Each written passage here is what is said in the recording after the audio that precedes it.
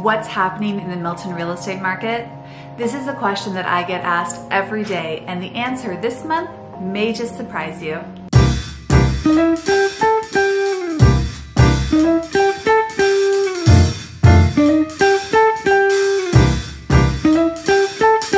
Welcome to Milton Market Minute. I'm Shaleni with Remax Real Estate Center. Stay with us. We break down what's really happening in the Milton real estate market, giving you tips and strategies to help you make sense of it all. The May 2020 stats are in, and while we are in the middle of a pandemic, things are starting to open up, and the real estate market is definitely starting to pick up as well. In our local Milton real estate market, we are seeing that new listings that are priced well are moving very quickly, and in some cases with multiple offers and prices over asking. In May, across all home types, we had 131 sales, which represents about a 51% decrease off of May 2019. Year-to-date, sales are down about 26% in Milton.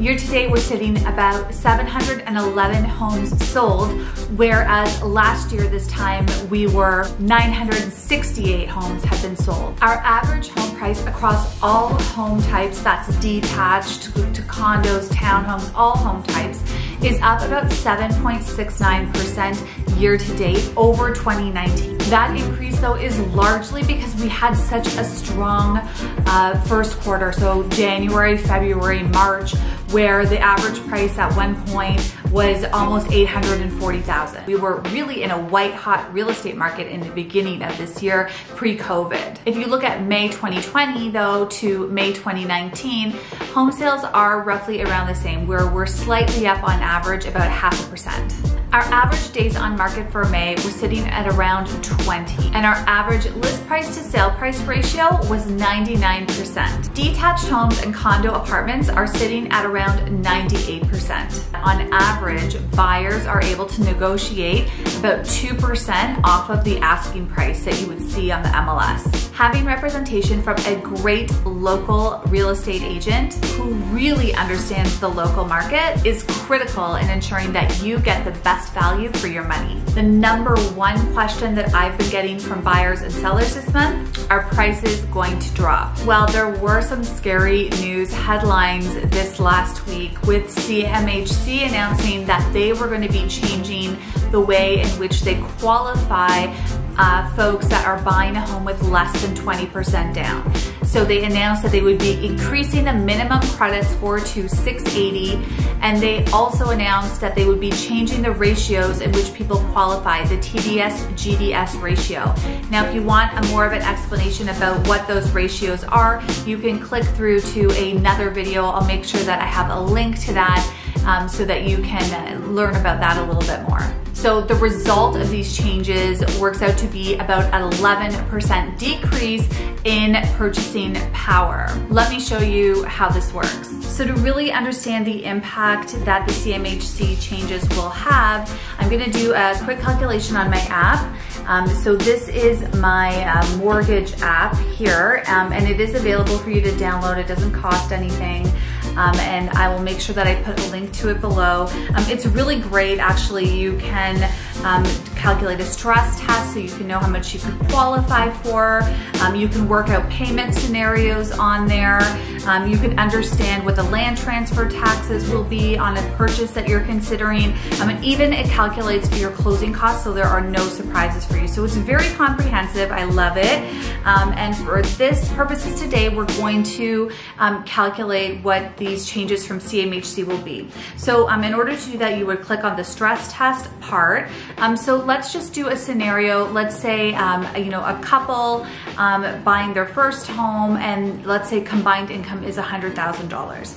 So what we would just put as gross annual income in is $100,000. We'll say property taxes potentially on their purchase would be around say $240 a month, so $2,800 for the year. We'll say heat's about $100. And we have an interest rate in there at 2.7 for an amortization of 25 years.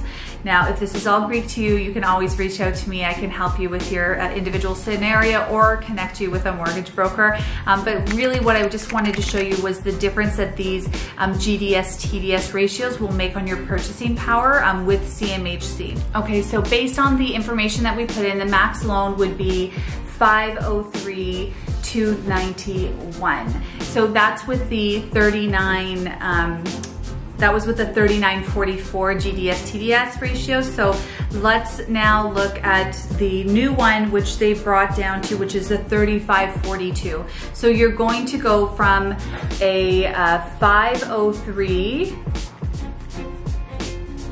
to a 445,640. So that's a pretty big decline. So the CMHC rules will definitely have an impact on purchasing power. There are a couple of other major players though, Genworth and Canada Guarantee, and they announced yesterday on June 8th that they are not going to be following suit with CMHC. So there are still options out there. You don't have to go through CMHC. You just need to be making sure that you're working with a lender that is able to go to these other insurers because they decide that they are not going to change their criteria. Hopefully that doesn't change in the future, but as of June 8th, that is what the announcement was. So in terms of prices decreasing, I think that, if that CMHC change was across the board, I really feel it would have had a pretty big impact on home pricing. But seeing as now the other insurers have said that they're not going to follow suit, and we can see that demand is really high right now, even in the midst of this pandemic. But as things are starting to open up and people are starting to sort of get back into the swing of things, I see that there's still a lot of demand out there and there's not a lot of inventory. So looking forward, I can see that June is going to be even busier than May. Buyers are definitely back out there. The number of calls that I've been receiving with people who are curious about homes that are on the market has been increasing, and listings are starting to come on the market. Now, it's not going to be as busy as 2019, but definitely I can see that we are on an upward trajectory now. Interest rates remain low.